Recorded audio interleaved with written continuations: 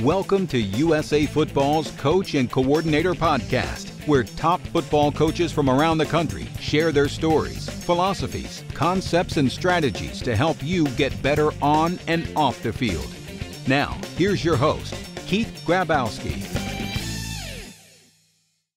Welcome to another week of the Coach and Coordinator Podcast.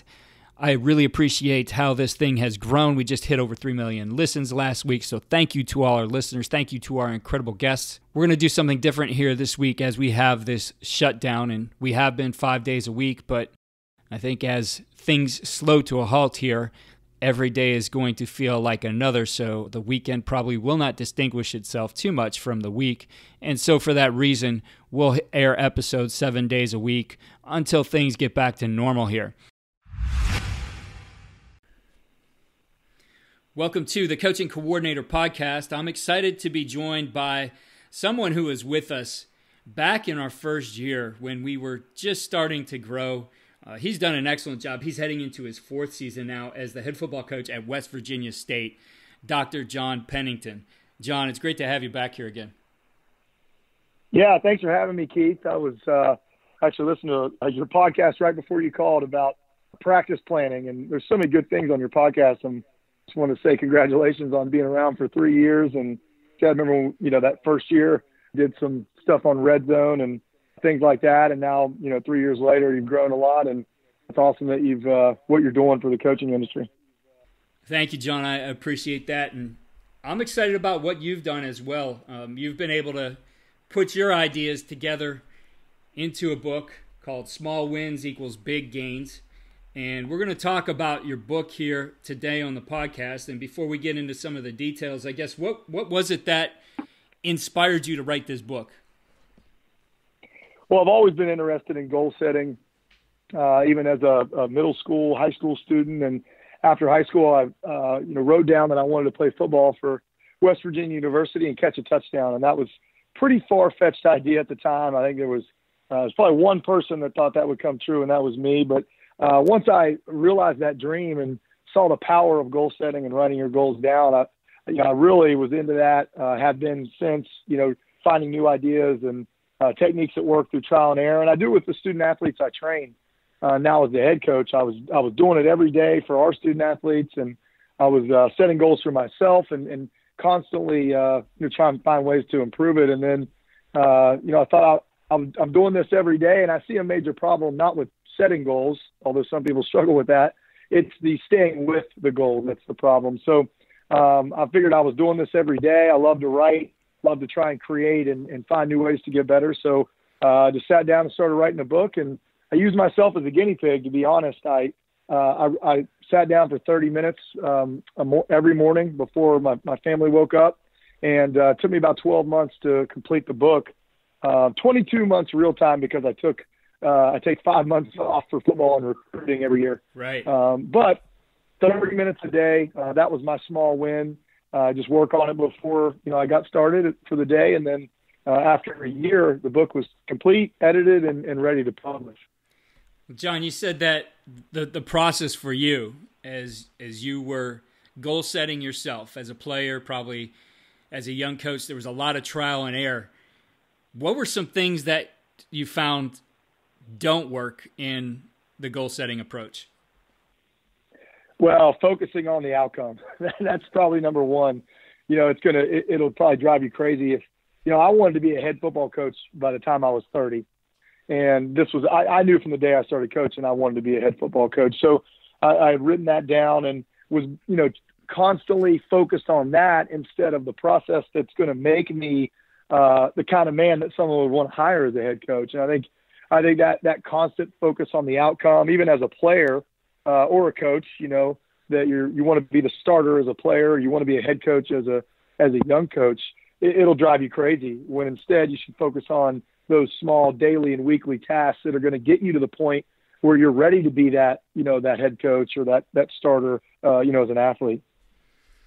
So if you put this together into a book, and the subtitle of Small Wins, Big Gains is a complete step-by-step goal-setting system to help you stay focused, take action, and sustain discipline so you can live your best life. And you mentioned to me before we got going is not only did you write this book, but this is the stuff that you live day in and day out. This is the stuff that you take your players through. Yeah, our players, we call it an academic playbook, and it has a lot of academic things in there, but it also has their goals.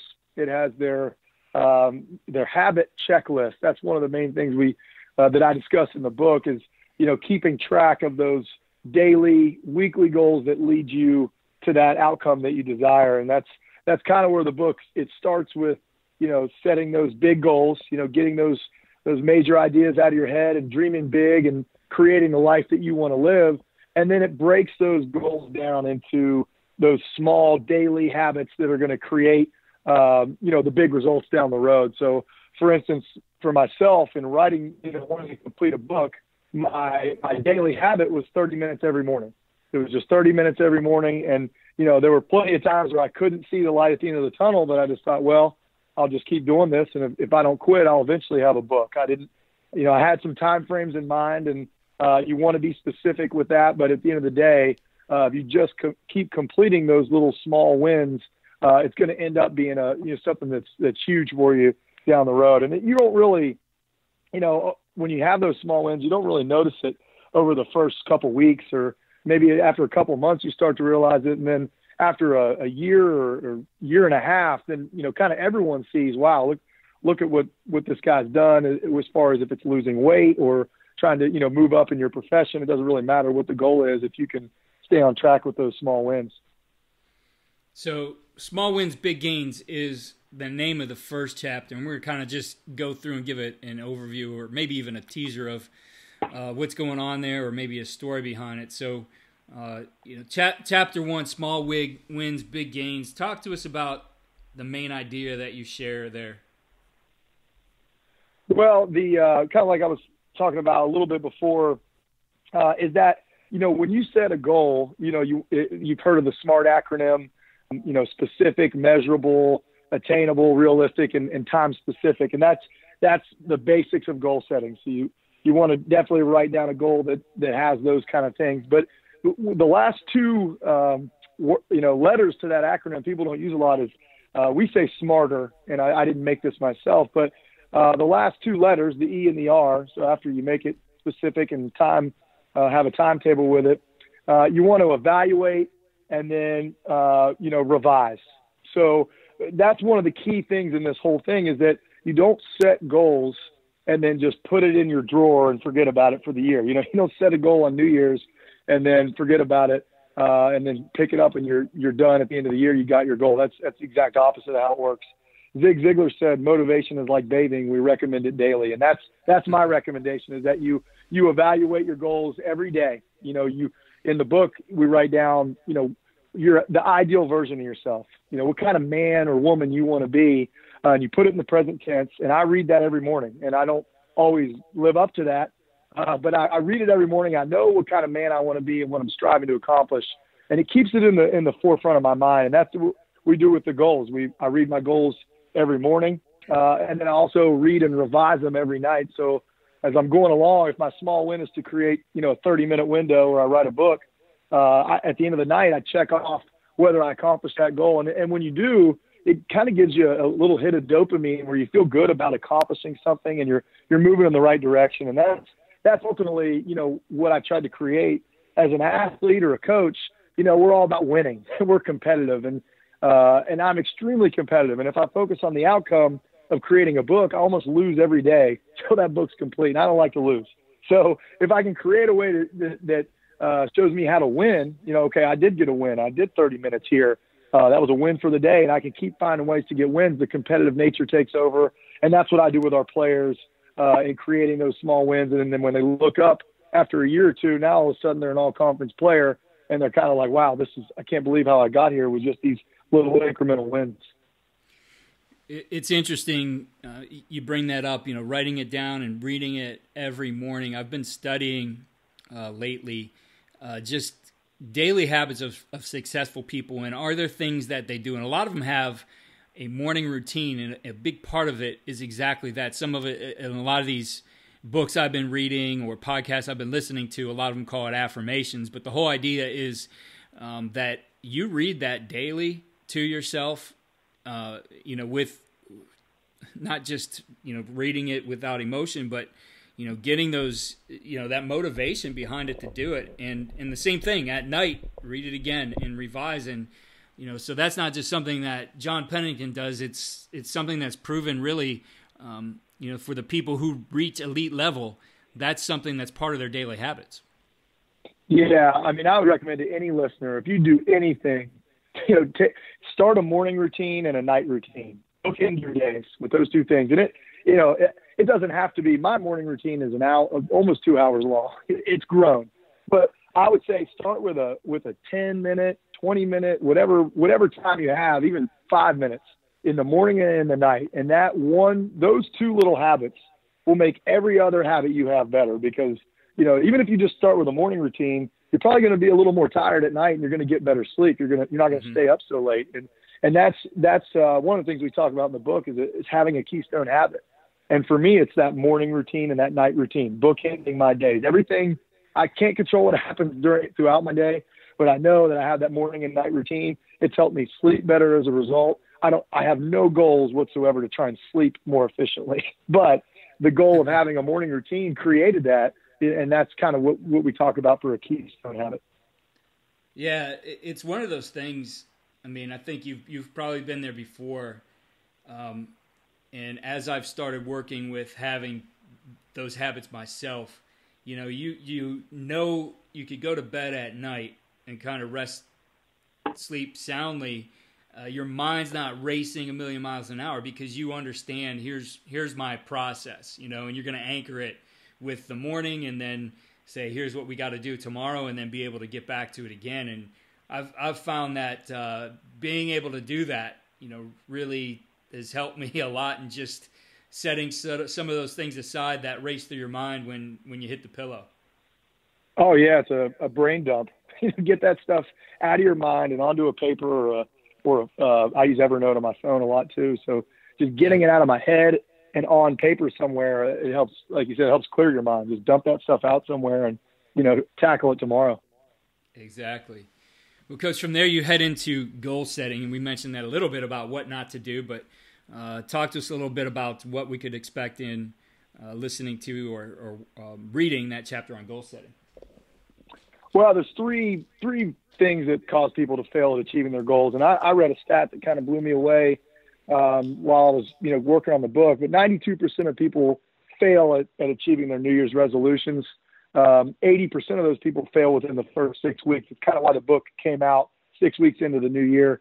And then another staggering number was that 86% of people that have a heart attack don't make lasting lifestyle changes. That to me really stuck out, is that, wow, people, it's not that they don't set goals, they just can't stay with them. And so I started with, okay, why don't people stay with their goals? Number one is a lack of focus. You have to write down your goals. I can't stress that enough. You have to get it out, put it on a piece of paper. That's the best way, or type it, put it in your phone, because it becomes real. Once you put that in, it becomes real. I tell recruits and players all the time, how can you hit a target you can't see? If you can't see the target, you're never going to hit it. So also with today's generation, I'll say it's like putting an address in your GPS.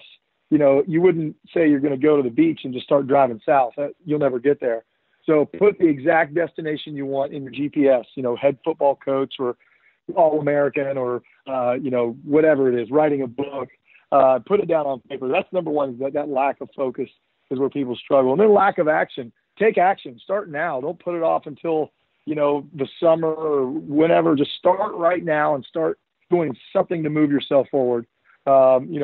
Taking that action immediately is huge. And not only that, but taking consistent action. And that's where people struggle. They kind of start putting things off, or, I'll do it when I'm free. Start right now. Work on something for 5 minutes a day and watch what happens over a period of time. And then the third thing is a lack of discipline. And that's where this system comes into play. Is it, the worksheets that come with it, the time management worksheets, the daily worksheet. And then there's we create a 1-page document that has all your goals, all the things about what kind of man you want to be, a personal mission statement, a personal vision statement on 1 page, so you can read it every day. And I don't have 20 pages of goals. I've got one page where everything is on, and I can read that in, 2 to 3 minutes a day. And that's all it takes, to create, start creating these big results.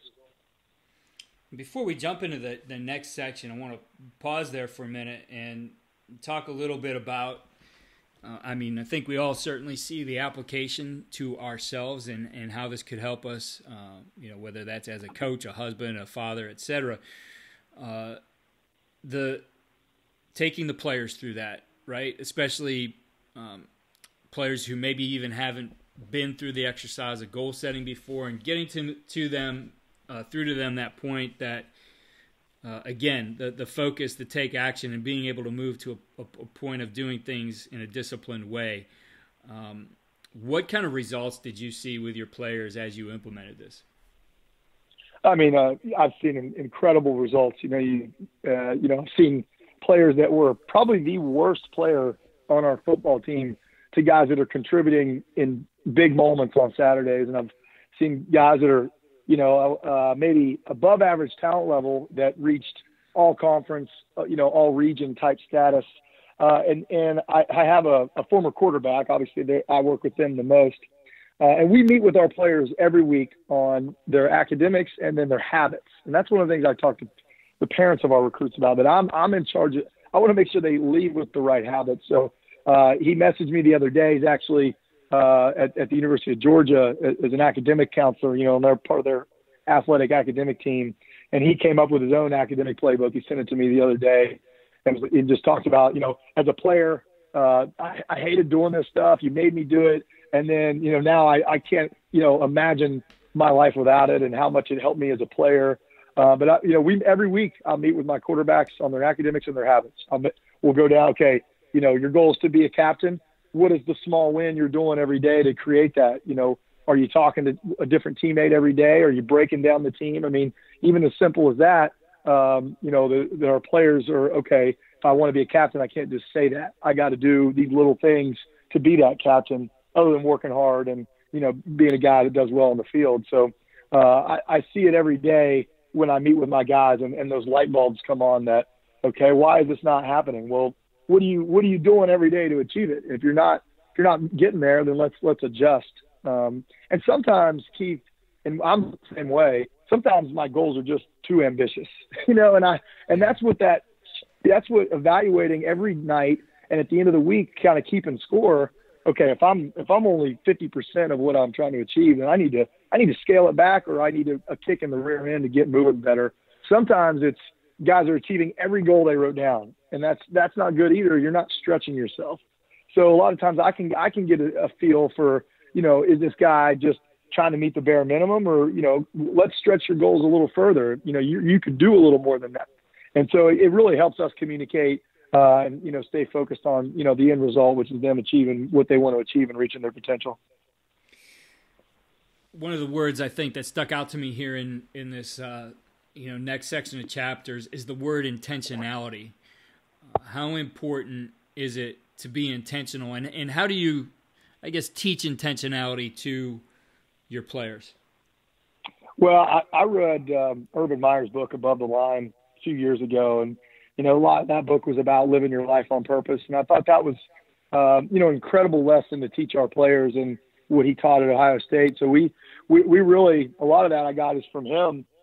And then with the goals, it was that exact thing. It was living your life on purpose. And I think that's a much, we don't have control over a lot of the things in our life, but we do have control over our attitude about it. We have control over how we respond to the things that happen, and how, whether we look at it as a failure or success or a growing moment. And that's what I'm trying. That is the biggest thing that I'm trying to teach to our players is, they're 18 to 22 years old. They were on top of the world, and now they come to college, and it's totally different. Everyone there is a great player. So that one lesson right there is probably the one lesson I hope they take, from playing at West Virginia State, is that, live your life on purpose. Don't play the victim. When something bad happens to you, stay focused on, what you're trying to achieve and why this is going to help you get there. There's always a lesson buried in adversity, and that's and a little bit in the book. And there's a story in there I thought was about Justin Willoughby, who he has a slogan called One Step Nation, and he was a 800-pound teenager and wasn't gonna live very long. And he started his workout was taking one step. It was standing up in his couch and taking one step and then going right back to his couch. And that was what he started with. And then a couple years later, he lost 600 pounds, and he's a trainer. And it all started with that one step. And he wasn't worried about his weight, wasn't worried about anything, but taking that one step. And, if you live your life on purpose like that, I think, it kind of helps you keep away from the distractions and, that little man on your shoulder. Coach, you talk about positive habits and productive routines. And I know we mentioned, the morning routine, the nightly routine, but talk to us a little bit more about forming those habits, because I think you'd agree that's a big part of being able to knock down a big goal that you might set, is that the habits, the routine, the discipline, those have to be developed along the way. Yeah, that's the biggest thing. I am an extremely ambitious, a dream big guy. I always have been, and I think that's kind of why I've kind of dived into this small wins, process-oriented goal setting, is because I need it more than anybody. But yeah, I think that, having that keystone habit, I think, is huge. That's the one habit that makes all your other habits better. For me, it's my morning routine. It might be, I also have a gratitude journal I write in at night. It helps me focus on the things I'm grateful for. But that's the key to everything. And that's why you don't want to have a diet plan that says I'm going to eat kale every day for a year, because it's never going to last. Once the initial motivation wears off, you're not going to be able to keep up with that. And I've recently started trying to meditate, and I started with 2 minutes. I did 2 minutes every morning. And I think you can do that with any goal. It doesn't have to be, and that's the whole point of the book, is start with a small win. 30 minutes a morning is not asking a lot to write a book, or, 2 minutes of meditation every morning. That's not that hard. It doesn't take a whole lot of willpower. But once it becomes a routine, an automatic habit, then I can add to that. And that's called habit stacking. We talk about that in the book. Once you create that little win, then you can add to it. My morning routine used to be 20 minutes. Now it's 2 hours, and how do you know when a habit becomes automatic is when it becomes an investment, instead of an expense. If that makes sense. Instead of dreading waking up in the morning and having to do a 1 hour workout, for me, I've changed to, yoga in the morning and meditation, and that helps me. It's still something that gets my heart going, the blood pumping, but it's something it doesn't take a whole lot of willpower. And I'm excited to get up and do it. I almost can't function without it. I have to have it. So once that became automatic, then I started adding to it. So that's what my main recommendation is: start a small habit, work out for 10 minutes, or, read a book for 5 minutes. And if you do that consistently, sometimes, if I wanted to read or work on my book for 30 minutes, sometimes that 30 minutes would turn into an hour, because I just kind of got into that focused mode and kept rolling. Sometimes I'd struggle through that 30 minutes, but that 30 minutes was automatic. And I think that's what you do with any of your habits, and especially that keystone habit, that morning or night routine or whatever, staying away from soda, whatever that is, just start it.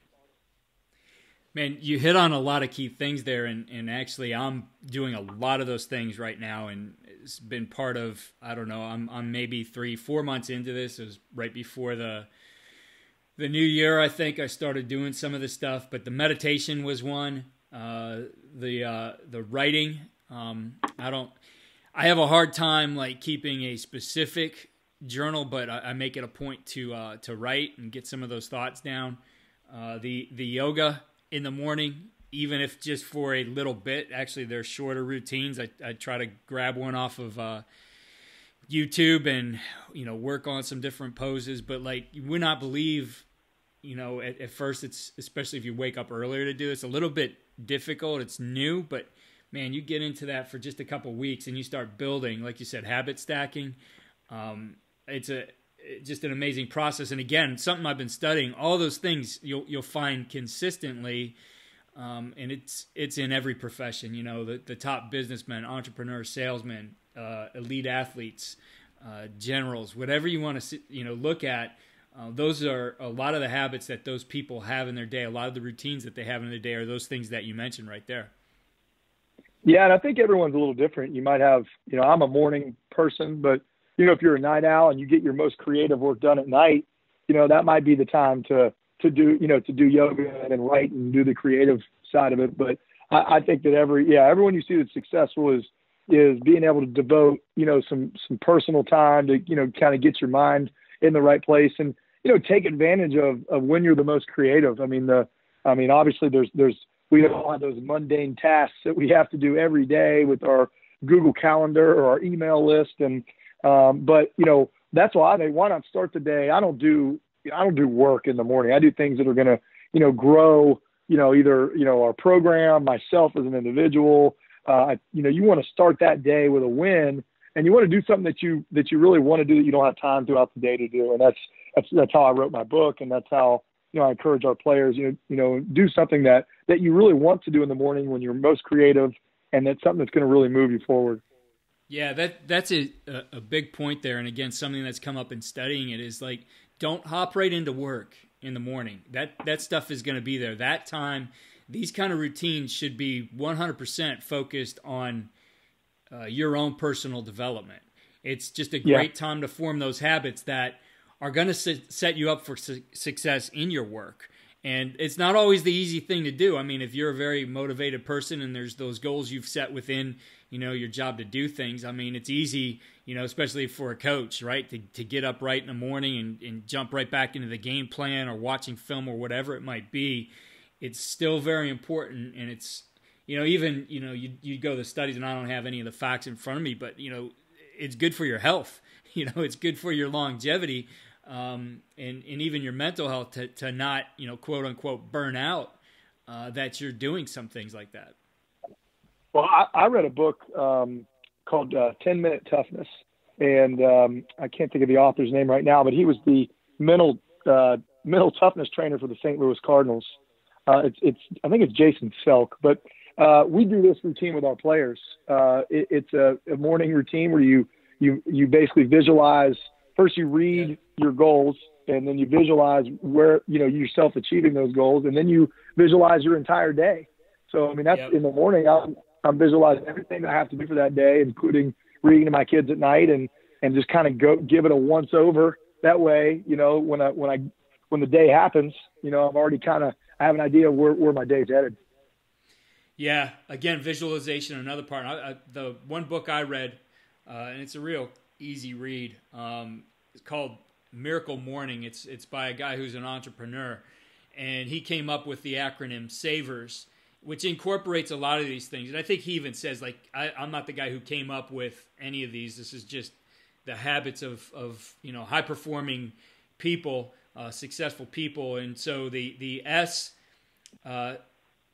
stands for S.A.R.T.E.R is the acronym. The S stands for silence, and that's for him. He made this fit. That's the meditation part, right? To be able to just sit and be with your thoughts. And meditation's not an easy thing to do. It is so hard to keep your mind focused actually on nothing, on just your breath, and that's the whole point of it. To be able to step aside from all those thoughts. The A is for the affirmations. We talked about that. Reading your goals, reading those things that you want to be. Again, not just looking at the words on the page, but having some of the emotions and motivation behind them. The V is for visualization, like you mentioned, visualizing your day, visualizing the things you need to do to be successful. And they're those little things that are today. This is not looking, like you said, don't look at that goal at the end. It's what do I actually need to do today? So, for example, if you're somebody focused on losing weight, you're visualizing making those right choices, right? Visualize yourself going to the fridge and taking the right thing out of the fridge, whatever it might be. Again, proven to be effective for a lot of people. The E was for exercise. We mentioned that, even to get, maybe it's a quick walk or a little yoga. And right in the, the beginning of this routine, the R is for read. We mentioned that. And again, the recommendation isn't to get into reading about your job or things like that. But again, looking for those personal development types of things. And the last one is writing. And he put it as the S in S.A.R.T.E.R for scribe. And scribe, those thoughts, whether it's journaling or reflecting on the past day. And, you've hit on all of them, John. You are doing those things, and again, it's something I've been working on. I'm not good at all those yet. Some of them I've become better at. I'm working on what you said, habit stacking and building this routine. But a highly effective way to work is to have those productive routines. Yeah, absolutely. And I think you want to like look forward to that end result. So I constantly visualize our team and myself holding up that conference championship, trophy at the end of the season. And, and I try to feel the feelings of achieving, how I'll feel, the amount of relief and enjoyment and fulfillment I'll have for myself and my team. And it makes it, kind of makes you crave it that much more, going forward. Definitely. Well, John, you finish this up, your last part. You talk about, kind of bringing this all together. Have a plan, work the plan, love the process. Yeah, I mean, like I said, this is a comprehensive system. So, it's going to help you even from the beginning of writing it down to the end of achieving the goal. I recommend just using whatever you want as an example, but just taking something, writing it down, and using the stuff in the book, but having that plan of your ultimate goal, dreaming big, give you that ideal life or something you would feel successful achieving. Put that down. You have to get it on paper because it makes it a real living, thing that you've held yourself, a contract with yourself. And then, work the process. That's the bulk of the book, putting things, barriers in your way to kind of keep you like, I love Cheez-Its, but I'll eat them all day if you put them in the house. So keeping those things out of the house, or setting up my clothes for the next morning, kind of, it sets the intention of, okay, I'm going to do this. It kind of makes, you've already like affirmed, like, okay, the clothes are out in the morning. This is happening. I'm going to work out or I'm going to do whatever. So just working that process, and it has to be a daily thing, or, the more consistently you can do it, the better your chances of achieving it. So that's what the system really does. It puts it into something small that you can read your goals every day and not sit there for an hour. And it's easy, you just do it over and over again. And there's proven, there is some science in the book with, why this works, how it works. There's studies that show you that, if you write it down, read it every day and give yourself feedback, that your chances of achieving your goal are like 9 times better. And I know that someone listening to that's probably like, well, no, of course that's going to work. And that's why I say, well, why not do it then if it's that obvious? And then enjoy it. Love the process. I mean, life's a journey. And that's why I try to, have big goals, but I don't want to stay focused on it. I know that, that there's a plan for me, and I just try and enjoy every day the best I can. And that's my approach. I know as a head football coach, my day is going to be crazy. I instead of being, 90% of my days are just filled with who knows what issues that pop up. And instead of being pissed off 90% of the time and only happy 10% of the time, I kind of go about it the exact opposite. I expect things to show up in the middle of my day and just throw me off course. So when it does, I find a solution and I move forward. And I know that my morning and night routine are going to keep me in the right place. And then that 10% of the time when things go right, I celebrate. I give myself a self high five, or I just think, man, that was a really good day. I really love my job. But so I think that finding a way to enjoy that process and an approach that keeps you, not derailed, not from derailing off the path. And that's what this process does. It keeps you, you get excited when you're staying on track. Progress is the best motivation. So you see yourself achieving these little wins. You're not going to worry about, not achieving that ultimate goal, because if you just don't quit, you'll eventually get there. And that's what this does. Helps you stay on track so you don't quit. You create that plan, you work the process, and then you love it along the way. Again, the book is called Small Wins, Big Gains. Coach, where can our listeners get the book? Well, the book's on Amazon. You can get the ebook on Amazon, or you can order the paperback. And I have a website. It's coachjohnpennington.com.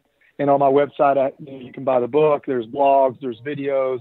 I'm going to have classes. I'm going to have, hopefully a podcast and different things that I'm doing down the road. and it's all about personal growth. That's what I love. I nerd out on how to get better and improve. And I really like, helping other people, make positive changes. And it always helps me make changes too. Even just talking with you, just already motivated to try some new things that you kind of inspired me to do. But that's what I'm all about, and that's where you can find it. Well, Coach, thanks for providing this resource for coaches, and certainly thank you again for joining us here on the podcast. Yeah, thanks again for having me, Keith, and look forward to talking to you here in the future and listening to your podcast.